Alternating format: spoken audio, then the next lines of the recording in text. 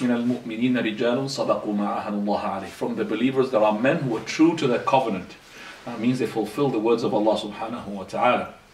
And those are the companions whom Abdullah ibn Mas'ud, he said, أولئك أصحاب Muhammad. Those are the companions of Muhammad.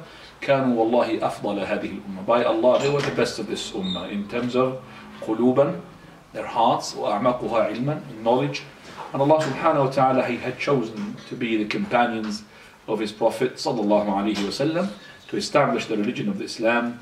So you should know their excellence, and there should be gratitude to their efforts, and also you should follow their steps and to hold on to whatever you can from their manners and from their methodology, for verily the religion of theirs is to be the straight path.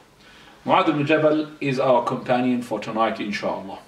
Mu'adh ibn Jabal, is kunya is Abu Abdurrahman. He is Mu'adh ibn Jabal ibn Amr ibn Aws al-Ansari al-Khazraji. He's from the Ansar, and he's from the tribe of al-Khazraj. You know that the Ansar are Aws and Khazraj. Aws are more than the Khazraj. The Khazraj are less in terms of number than the Aws. So he is from the Khazraj. Mu'adh radiallahu anhu ibn Jabal, he is Abu Abdurrahman, his kunya.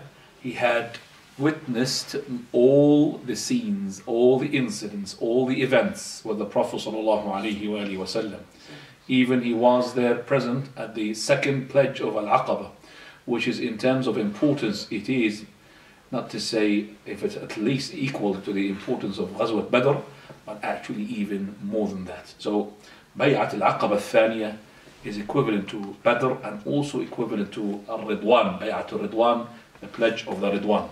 He was there in Badr, he was there in Banu Qaynuqa', he was there in Banu al-Nadir's tribe, he was there in the battle of Uhud, he was there in the battle of Al-Muraysi', Al-Khandaq, the trench, he was there in the battle of Qurayza, and he was there in the battle of Khaybar and Mu'tah and Mecca, and also the repossession of Mecca, and also Hunayn after that, and Tabuk. So all the events he was participating, and he died in the plague of Umwas, which was in Bilad al-Sham in the reign of the Khilafah of Umar ibn al-Khattab in the year 15 after Hijrah. From his excellence and his virtues, first of all, talking about the love of the Prophet ﷺ to him. He was very eager to be counseled by the Messenger of Allah, and the Prophet of Allah, he was also keen to counsel Mu'adh ibn Jabal. Mu'adh ibn Jabal, he said, one day the Prophet ﷺ took hold of my hand. He said, Ya Mu'adh, O Mu'adh, Wallahi inni la uhibbuk. By Allah, I love you. قلت بأبي أنت وأمي. I said, I sacrificed my mother and my father for your sake, Messenger of Allah. Also, Wallahi inni la uhibbuk. By Allah, I also love you. قال يا معاذ, he said, O Mu'adh, inni أوصيك, verily I counsel you, لا تدعن دور كل صلاة, اللهم أعني على ذكرك وحسن عبادتك. Don't leave whatsoever to say after finishing the prayer, O Lord, help me to ذكرك وحسن عبادتك. اللهم أعني على ذكرك وحسن عبادتك. O Lord, that is, help me to remember you and also to be good in your worship. So to be as well perfecting my worship towards you. In this incident, on this hadith, we learn the following: that it is permissible for the person to say by Allah even though he was not asked to make an oath. This is for a reassurance and more convincing. So you say by Allah this and this and this, no problem, because the oath in Allah is a ibadah, a worship. Also we learn from this hadith that if you love a person for the sake of Allah, you should tell him. For the Prophet of Allah, he loves Mu'adh, and he told him, verily by Allah, I love you, O Mu'adh. And the Prophet ﷺ, he said, if a person loves his brother, then let him tell him that he loves him. Also the authority of Anas radiallahu anhu, that he was with the Prophet ﷺ, and a man passed by, and he said, Messenger of Allah, verily I love this man. So he said, did you tell him? He said, no, Messenger of Allah. He said, then go ahead and tell him. So he followed him and he said to him, I love you in the sake of Allah. The man replied, I also love you in the sake of Allah, whom you have loved me for his sake. Mu'adh ibn Jabal radiallahu anhu wa ardah, he, as I said, the Prophet of Allah was keen to counsel him all the time. He said, one day I wanted to have a journey, so I said to the Prophet of Allah, counsel me. So he said, the Prophet of Allah told him, "U'budillah," that is, worship Allah. وَلَا تُشْرِكْ بِهِ شَيْئًا, and associate nothing in his worship. وَاعْمَلْ لِلَّهِ كَأَنَّكَ تَرَاهُ, and do for Allah, that is, just like you are seeing him. وَاعْدُدْ نَفْسَكَ فِي الْمَوْتَ, and consider yourself among the dead. And وَاذْكُرِ اللَّهَ عِنْدَ كُلِّ حَجَرٍ وَشَجَرٍ, and mention, remember Allah next to every stone and every tree. And إِذَا عَمِلْتَ سَيِّئَةً, if you have done a sin or an evil deed, فَعْمَلْ حَسَنَةً, then do a good act, a good deed, a good hasana. السِّرُّ بِالسِّرِّ وَالْعَلَانِيَةُ بِالْعَلَانِيَةِ, that is the hidden against the hidden, and the one which is open against the open. So if you've done a sin which is hiddenly, you do as well a hidden good act. If you've done a sin which is openly, you do a good act openly. Mu'adh ibn Jabal, he said, Messenger of Allah, counsel me. He was keen to learn from the Prophet of Allah. And the Prophet of Allah, as I said, keen to teach him. He said, اتَّقِ اللَّهَ حَيْثُ مَا كُنْتَ, fear Allah wherever you are. So he said to him, Messenger of Allah, more. So he said, أَتْبِعِ السَّيِّئَةَ الْحَسَنَةَ تَمْحُهَا, follow the evil or the sin by a righteous good deed, it will wipe it off. He said, Messenger of Allah, more. He said, خَالِقِ النَّاسَ بِخُلُقٍ حَسَنٍ, he said, mix up with the people and have the good manners with the people. And also he said, the Prophet ﷺ also told me a number of acts, a number of things that I should do. One of them, this great journey that the Prophet ﷺ he was with him. Before we go to that journey, he said the Messenger ﷺ, he said, shall I inform you, O Mu'adh, about a gate from the gates of paradise? He said, yes, Messenger of Allah. He said, La hawla wa la quwwata illa billah. That's the gate. La hawla wa la quwwata illa billah. When he was sent to Yemen by the Prophet of Allah, the Prophet ﷺ, he started to counsel him. And he was riding while the Prophet of Allah walking. Look at the humbleness of the Prophet of Allah. That Mu'adh ibn Jabal was mounting while the Prophet of Allah is walking. And he said, Oh Mu'adh, Ya Mu'adh, إِنَّكَ عَسَىٰ أَلَّا تَلْقَانِي, maybe if you come back you will not find me. That is after this year.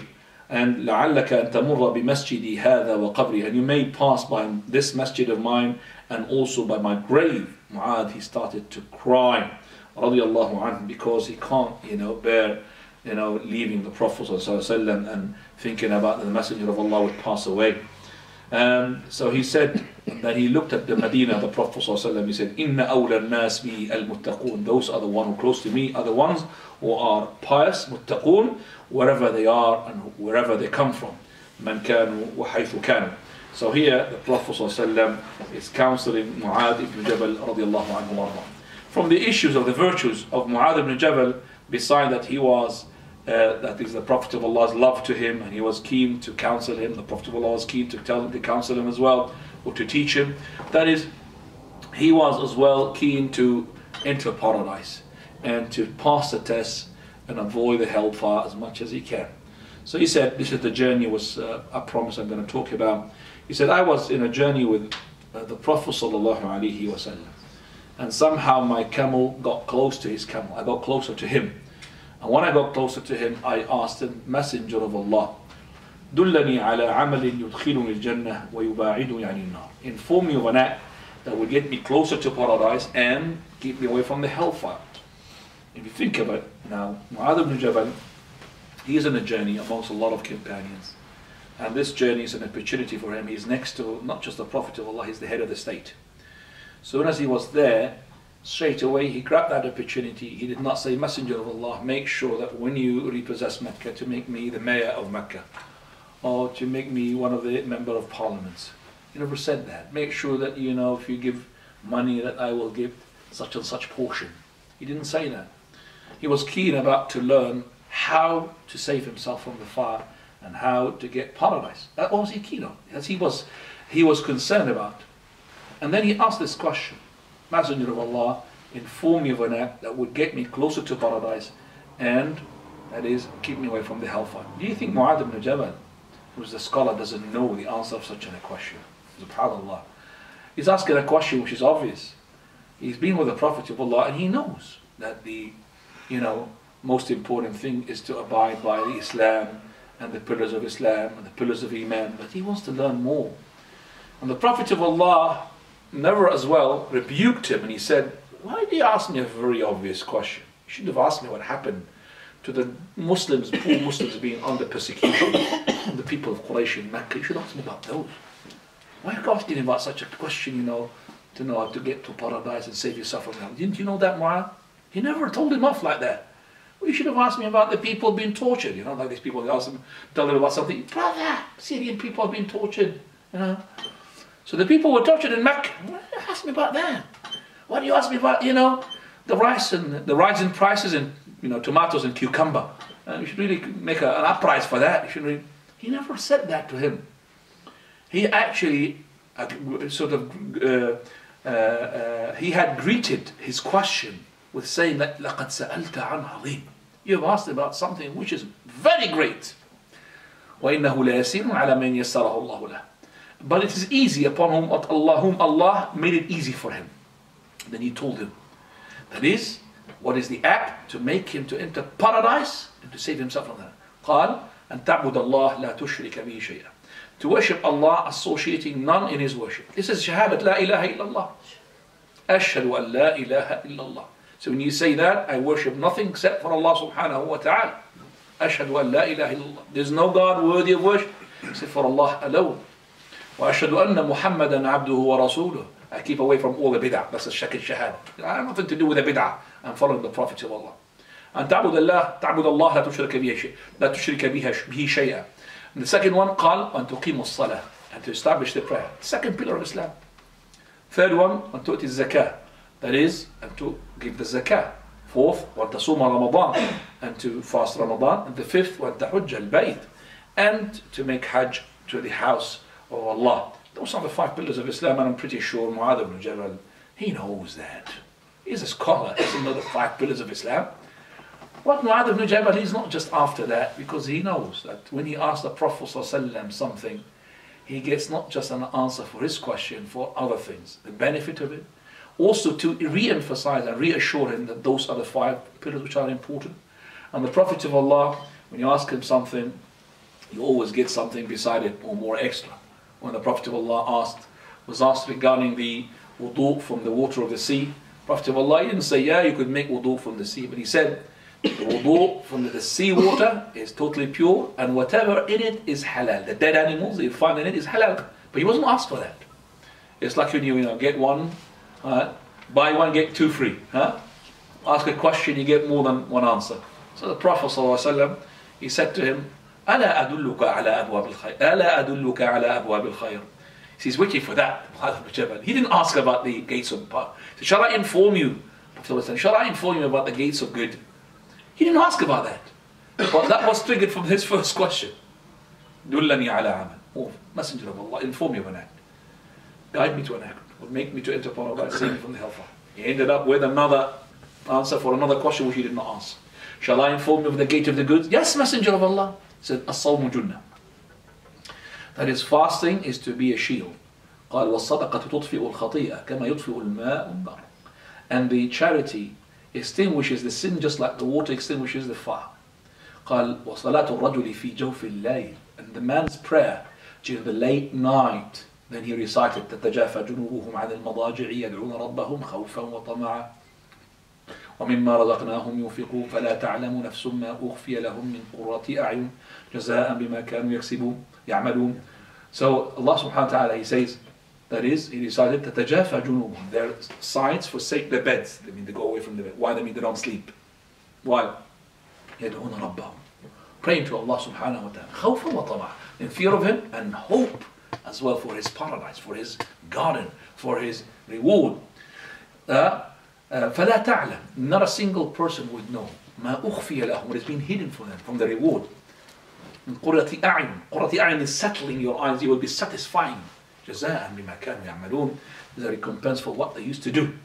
So here, this hadith is a great hadith. Then the Prophet of Allah, he said, ألا أدلك على رأس الأمر وعموده على رأس الأمر وعموده وذروة سنامه. Shall I inform you of, that is the head of the matter and the pillar of the matter, and also the hump of the matter. Dirwatu salam. He didn't ask about that. He said, yes, Messenger of Allah. He said, Ra'sul Amr, al-Islam, Tawheed, monotheism. وعموده, and the pillar of it is as-salah. وذروة سنامه, and the ultimate, the highest point in its hump is the al-jihad, fighting the sake of Allah. So let's just say, like the Islam is like a camel.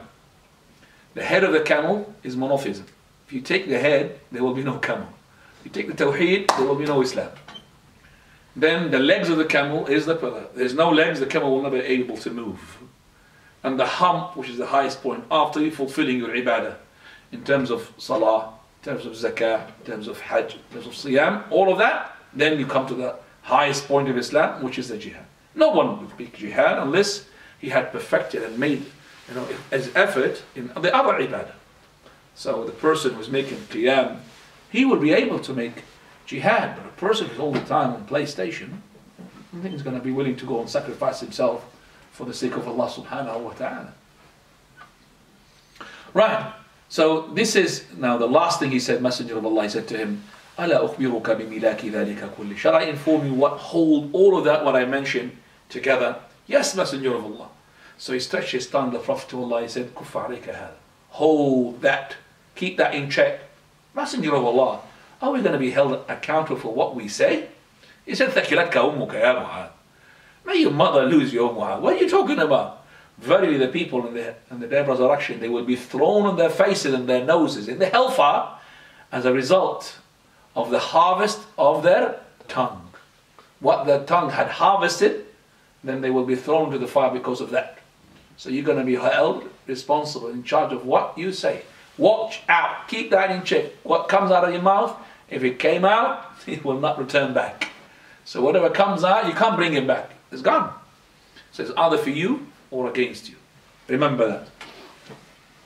Man samata naja. Prophet said he'll be quiet. That means he'll what? He'll be having salvation. As soon as you say something, either for you or against you. It does not mean samata naja, that means, brother, what's your name? No, it doesn't mean that. It means he does not indulge into everything. He's keeping quiet all the time. He just keep himself to his business. That's all. Right. Also, we find that Mu'adh ibn Jabal, he has the greatest of all knowledge in the book and the sunnah, and he was the most knowledgeable in the halal and the haram. Who said so? Prophet ﷺ. Arhamu ummati bi ummati, the most merciful of my ummah regarding my ummah, Abu Bakr. Wa ashadduhum fillah, and the one who is the strongest regarding the inviolables of Allah, he would not tolerate any messing about with the religion, Umar radiallahu anhu. And before I pass on to the other one, it reminded me, Umar al-Khattab radiallahu anhu, when a woman, she saw the Prophet ﷺ coming from a battle, and he's safe and sound. She said, Messenger of Allah, I made a vow, nadhr, that if Allah brings you safe and sound from this battle, to strike the tambourine, the duf, as a rejoice, happiness. And tambourine is haram except in the occasion of Eid or the wedding, nothing else. Because always remember, ma'azif, music, and instrument of music is haram. The tambourine is halal in two occasions, as I said, the Eid and the wedding. But this is a different occasion. This is the Prophet coming from what? A battle safe and sound. So he said to her, go and fulfill that vow. So this is only for the Prophet of Allah. She started to strike the tambourine, being, as a sign of being happy, and the Prophet of Allah came and said. Abu Bakr comes, she's still. Uthman comes, she's still. Ali radiallahu anhu comes, she's still. Umar comes, takes the tambourine, puts it underneath her, and she sits on it. Straight away. It's like nothing had happened.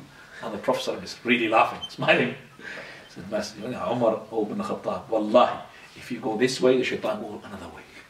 So he called it, this is an act of shaitan, which is the tambourine brings the shayateen, isn't it? It's music. So he said, if the shaitan go this way, if you go this way, shaitan will go the other way. He doesn't like it. And that's why he said, أَشَدُّهُمْ فِي اللَّهِ. The one most strict regarding the religion of Allah is Umar ibn Khattab radiallahu anhu. قال وَأَصْدَقُهُمْ حَيَاءً. and the most truthful amongst them regarding his modesty, so modest, so shy. Who's that? Uthman radiallahu anhu. Uthman radiallahu anhu. وأصدقهم حياء, that is Uthman radiallahu anhu. وأقرأهم لكتاب الله, and the most knowledgeable in the Qur'an, in the recitation, Ubay ibn Ka'b radiallahu anhu.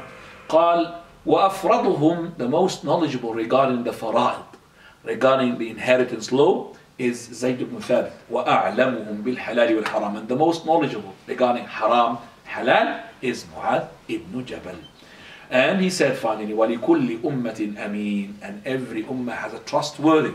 وَأَمِينُ هَذِهِ الْأُمَّةِ أَبُو عُبَيْدَةَ عَامِرُ بْنُ الْجَرَّاحِ, and the Amin, the trustworthy of this ummah, is Amir ibn al-Jarrah, Abu Ubaidah ibn al-Jarrah, Abu Ubaidah Amir ibn al-Jarrah, radiyallahu anhu wa arda. The Prophet ﷺ also, he said, استقرئوا القرآن من أربع. Yes, we said the most reciting, or the best one, or the most knowledgeable recitation is Ubay ibn Ka'b in that hadith. But in this hadith, the Prophet ﷺ said, take the Quran from four. He said, Abdullah ibn Mas'ud, Salim, Mawla Hudhayfa, and Ubay ibn Ka'b, and Mu'adh ibn Jabal. Those are the four. Allah ibn Umar, he said, we don't know, did he start with Mu'adh, or did he start with Ubay? Which one is first? So Mu'adh ibn Jabal is a great reciter of the Quran, just like Abdullah ibn Mas'ud, and just like as Ubay ibn Ka'b, and Salim Mawla Hudhayfa is a slave for Banu Hudhayfa. All of those are great reciters of the Quran. Listen to Abdullah ibn Mas'ud. We had talked about Abdullah ibn Mas'ud, if you remember. Yes. Listen to Abdullah ibn Mas'ud. He said, كان معاذ أمة قانتا. Mu'adh, he was a nation. قانتا, and he's obeying Allah subhanahu wa ta'ala. And man, he said, we believe that this is for Ibrahim alayhi salam. There's nobody else. He said, verily, we used to make a similarity between him and Ibrahim alayhi salam. Between Mu'adh ibn Jabal and between Ibrahim alayhi salam. That's how great scholar he was. Allah said, we used to compare between him and the Prophet Ibrahim. He is the closest to Ibrahim alayhi salam. On the day of resurrection, he will come and heading the scholars.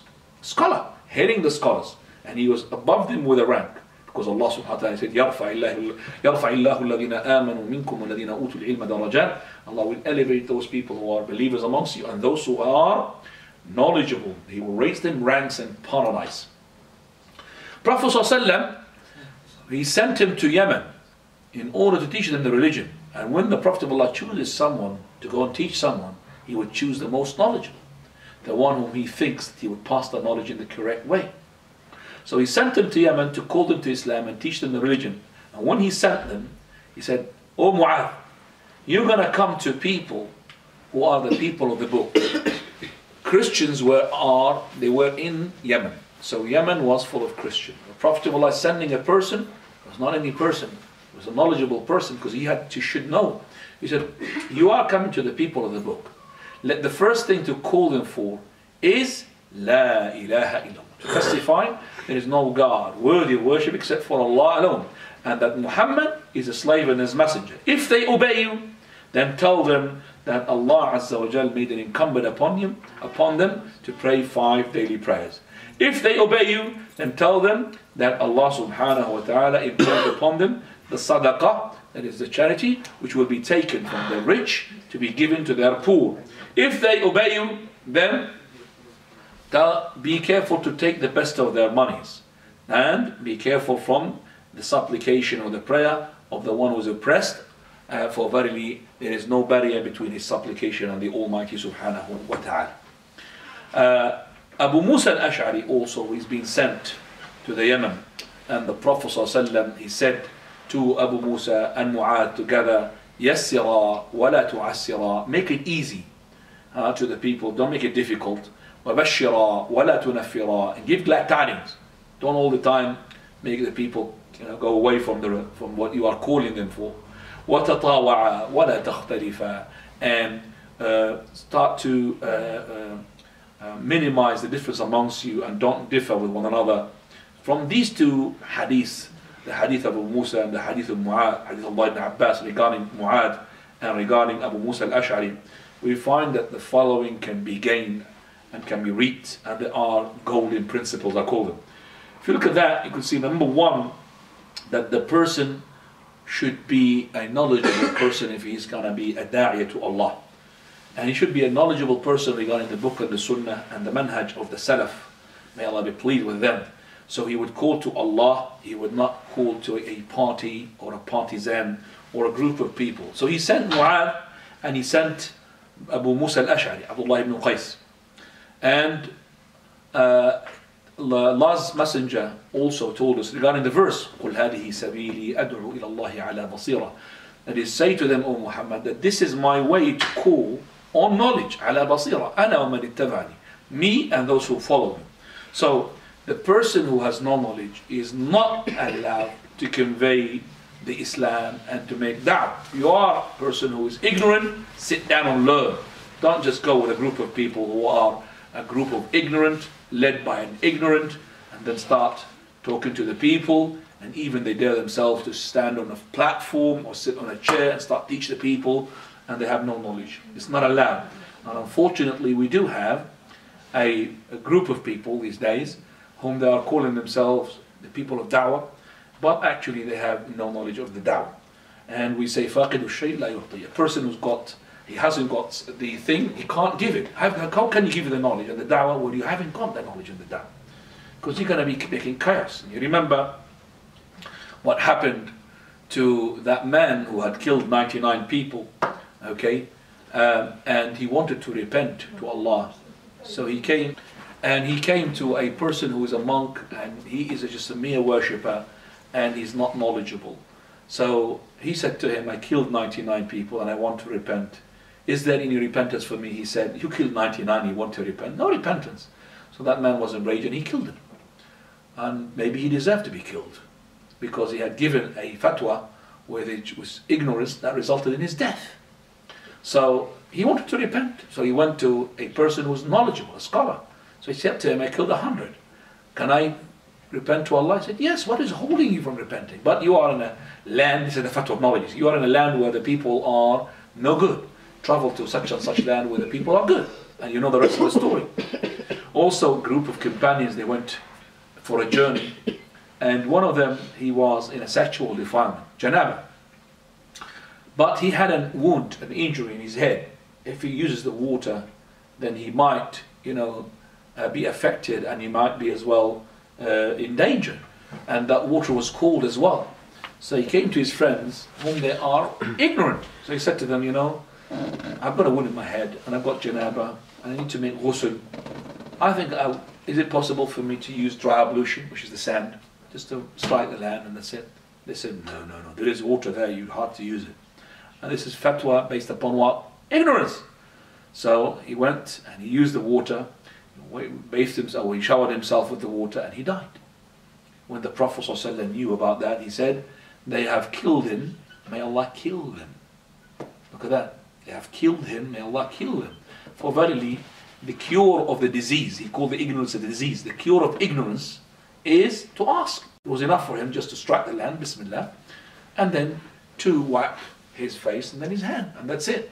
And those people told him what? To go and have a shower, to wash himself with this cold water, and he had, as I said, a wound in his head.